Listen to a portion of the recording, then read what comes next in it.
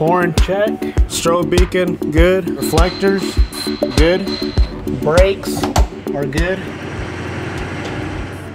Before winter hits or cold weather, all units or all vehicles in the Oncor fleet get inspected. They get looked over. Looks like a nail. This is obviously gonna have to be changed. We've already started prepared for winter weather. We've started changing some of the fluids that we use when we're checking vehicles over.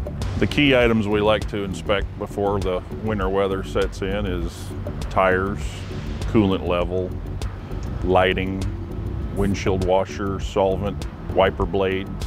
As that colder weather comes in, so the air pressure in the tires is then going to lower due to that contraction of the air.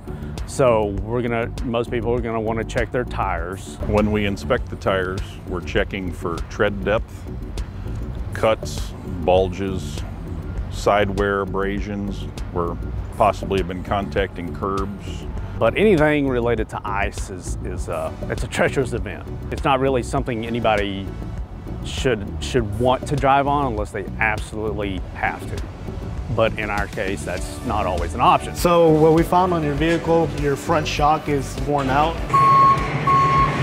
So the importance behind getting our fleet ready for winter weather is just to be able to safely react to any sort of weather or winter events that we might face. Oncor's job is to go out when weather's at its worst to keep the power grid up and running.